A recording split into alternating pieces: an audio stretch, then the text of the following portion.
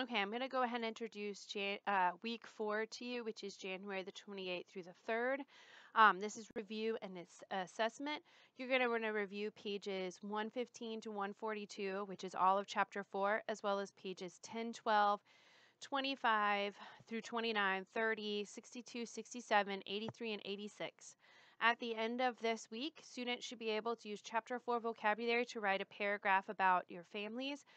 In this paragraph, students should be able to relate the names of at least 4 family members, their ages, the relationship of each person to the student, a few activities that each family member does in his or her free time, as well as activities that the student and each family member do together.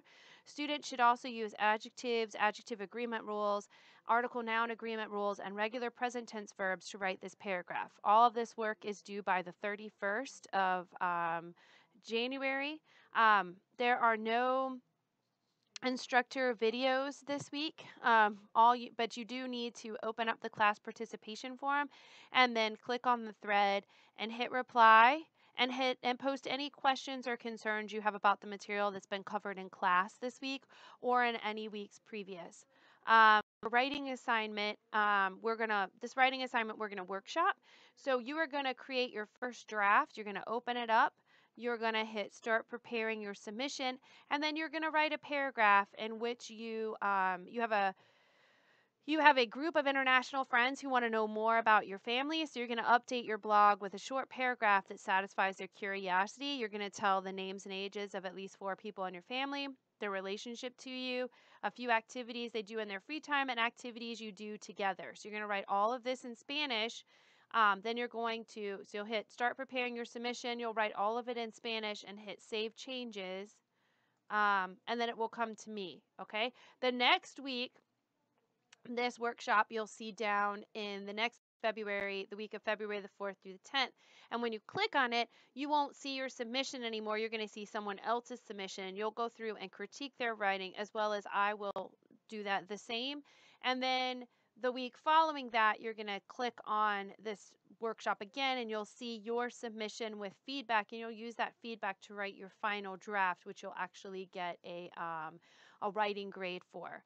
We're also going to take a test, test 2, which is on the second half of chapter 4 on Thursday in class. And you should also see your oral dialogue right here. You'll open it up. You created a script last week. It's in the week above still. This will get moved down here, and when you open it, you won't have a place for you to do a submission. You'll see somebody else's submission. You're to use the rubric and the feedback section in it to go through and critique someone else's script. I will also go through it, and then next week you will be able to open it up and use that script to create your recording, which will actually be your first oral dialogue recording. Okay. So test 2, chapter 4 looks like this. We're going to take it in class. It says, listen carefully to each sentence and identify the direct object. Then choose the sentence that correctly replaces the direct object with a pronoun. So I will read a sentence aloud to you that will have a direct object in it. You are going to then pick the statement below that correctly replaces the direct object with its pronoun.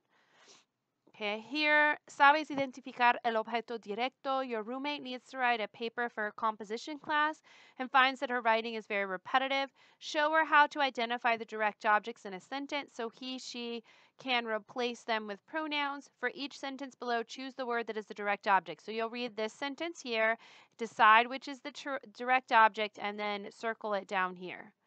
And you'll do that for all of those. Then you come here, still direct objects, escribir pronombres de objeto directo. Complete the following sentences with the correct direct object pronoun. You'll read this sentence, identify your direct object, then replace it with a pronoun and rewrite the sentence here. I mean, the sentence is already rewritten. All you got to do is plug in the direct object pronoun. And do that for all of those. Then down here we've got vocabulary preferencias. A group of friends are discussing the activities they do in their free time.